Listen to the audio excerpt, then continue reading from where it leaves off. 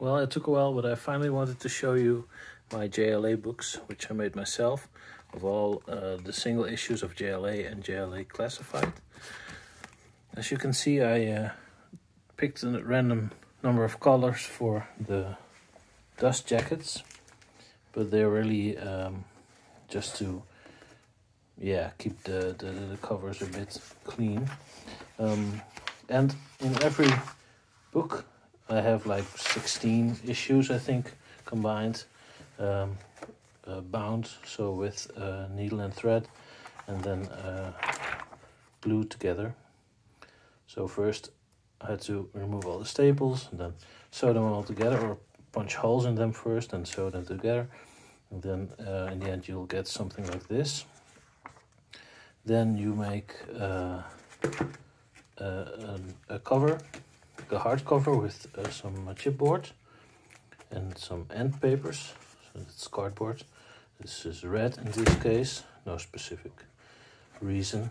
And then I made, this is Justice League wrapping paper for the cover itself. And then with laminated cardboard, I made the dust jacket. So, and as you can see, these are the issues in it. So that's number 1, and this is number 2, 3, 4, all the way up to 9, I think. Yeah, and in 9, JLA stops and JLA Classified begins. So from here until here, it's all JLA Classified. The last few I used some Batman wrapping paper instead of Justice League. So this is my complete JLA collection. Well, the ongoing series, of course, because with JLA you also have stuff like Earth 2, JLA Year 1 is there somewhere, Justice League Elite is a companion series. These are the incarnations, all issues. And before that you had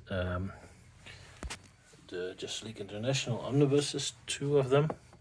And with it you also have Justice League Quarterly. This is 1 through 4 in Corporate Maneuvers. Then you have Superman in the Justice League, Wonder Woman in Justice League, Task Force. So it's all the same Justice League Limited. Oh, and this is some stuff. This goes, I think, between the 2 omnibuses and this Superman.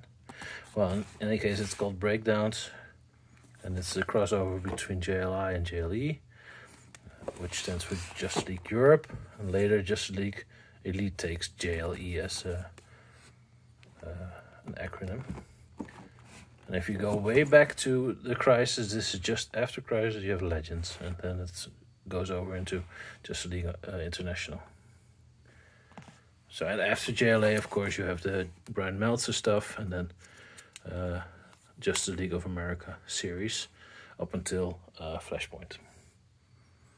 So yeah, that's it for JLA today. Thanks.